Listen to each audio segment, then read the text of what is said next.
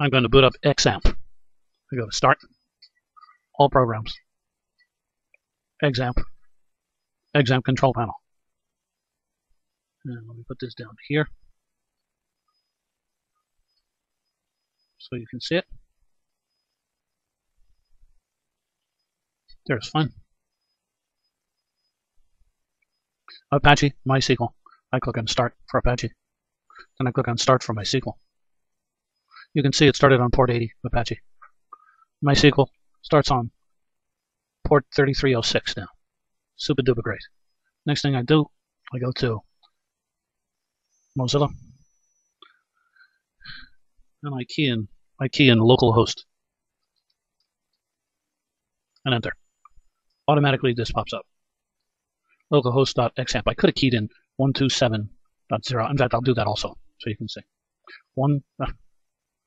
To be in the address bar.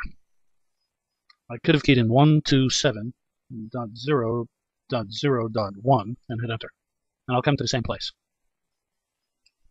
So 127.0.0.1 or localhost brings me to this place. This is where I want to be. I scroll up. I click over here on the left and hit the down arrow key till I get to PHP-myadmin.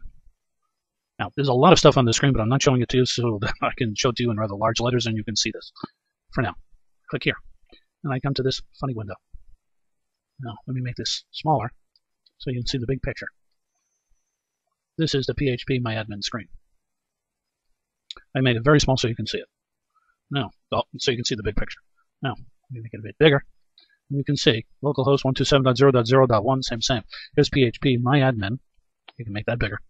And I got these variables, databases, SQL, and more status, users, export, import, settings, and there's more down here. But as I make this bigger, it's easier to see it. It has more room to put this stuff in. It'll put it all on this tab here, rather than within more. So, lots of stuff we'll go over.